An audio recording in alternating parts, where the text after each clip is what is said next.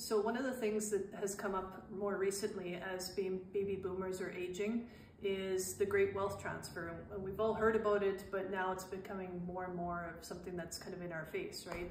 And so adult kids want to have those conversations with their aging parents, and aging parents want to know, are the kids going to do what I kind of want with the money that I have?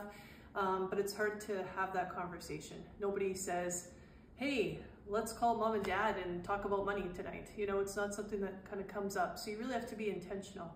And it's also something that you probably should be talking about kind of every 5 years, because life changes every 5 years or so. There's lots of changes that happen during that time period.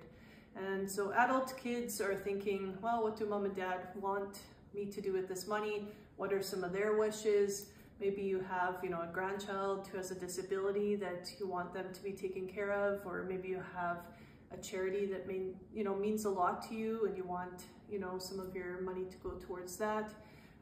There's also in-laws, right? And how does that play into the dynamics of the wealth transfer as well? So the best thing to do always is have a conversation. Adult parents, the aging parents, want to make sure also that, there's been some financial education. Like, if the kids get this money, what are they going to do with it? So why not have those conversations and have that peace of mind all around?